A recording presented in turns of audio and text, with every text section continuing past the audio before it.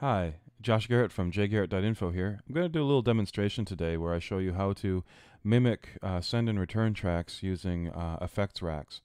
So this is something that's really useful for if you're wanting to play live and you're putting a live set together and you have particular sends that you're using for effects on particular tracks or input sounds that you don't want to just devote more send tracks to in your live set.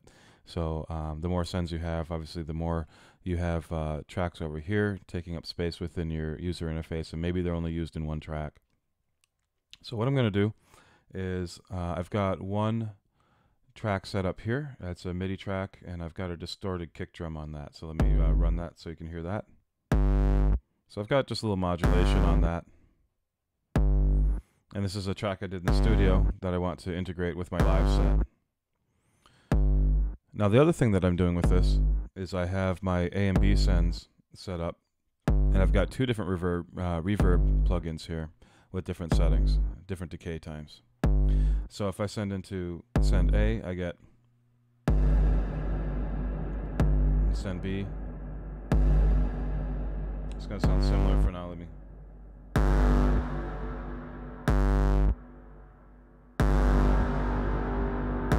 Okay.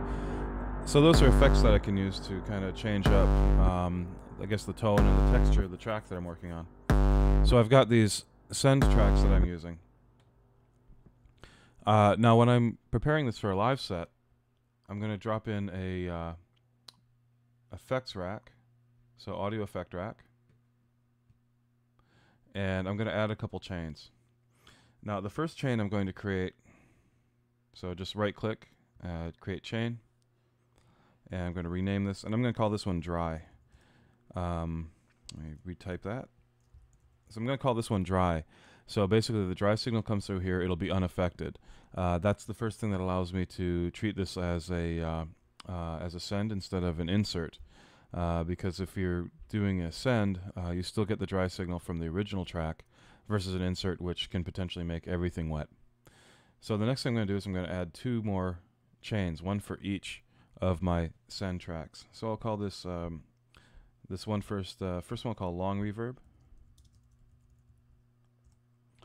and then I'll add another chain. So right click, create chain, and rename that one short reverb. So just using the command R to rename on the Mac. Okay, so now I have basically three chains in here. I'm not sending to either of the sends, and you'll hear it's kind of loud.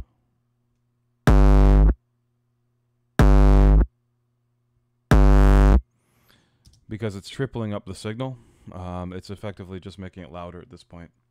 So again, I'm going to keep the dry one without any effects. Long reverb, I'm going to take my reverb from the A return, pick it up, and drag it in and drop it on long reverb. So there's my long reverb on this chain. So now if I run that, you'll hear that the effect will be in.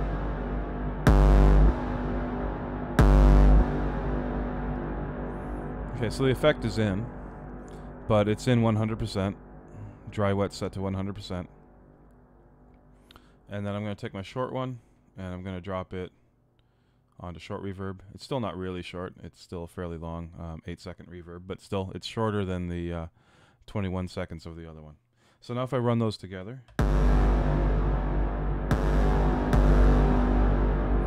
you can hear that they're both in. Now, I want to be able to do the same thing that I was doing when I was using my returns, which was to just send into the return, and it would only affect when it hit, right? So the effect isn't in until the signal goes into the reverb. So, you know, you might think that you could use these, and if you're using just a standard return where you're not changing the amount that you're sending to it, then yes, you can use these, and that'll work the way that you want it to, as long as the settings that you want are static. In this case, I don't want to do that. So if and I'll show you why. So I'm going to map by right-clicking on long reverb. I'm going to map that to macro 7 of this chain, and I'm going to map that to macro 8 for the short reverb. So now I get my dry signal again.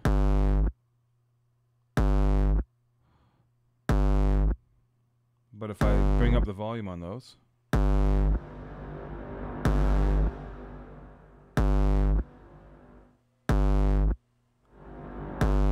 so you can hear the effect is in, even though I don't actually want it to be in yet, because I want it to come from the attack of a particular hit.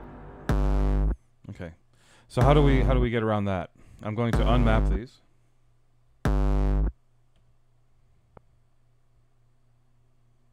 I'm going to set them back to 0.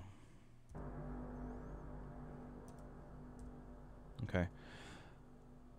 So this is a great use for the utility plugin. I'm going to drop the utility plugin in front of both of the reverbs. And now I can control the amount of signal that's going into the reverb. So on short reverb here, I'm going to map this to macro 8. And on long reverb, I'm going to map the gain in the utility to macro 7. Okay. So let's start running it again. Now if I bring it up in between, you see there's no signal. Okay. Now if I want that to hit,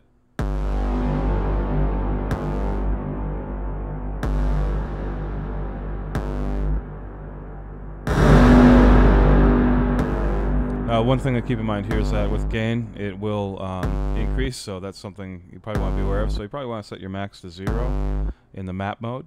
So just click map mode, and then click the property you want to change or the value you want to change, and punch that in. So you put it back, you just hit unmap mode, or close the map mode. Okay, select this, and then, and now it's behaving the same way. So you see the effect isn't actually in. It's not really a tail until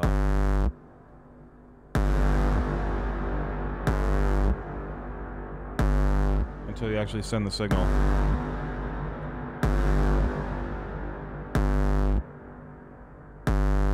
If you bring it up in between, there's no, the effect isn't in until you actually send it.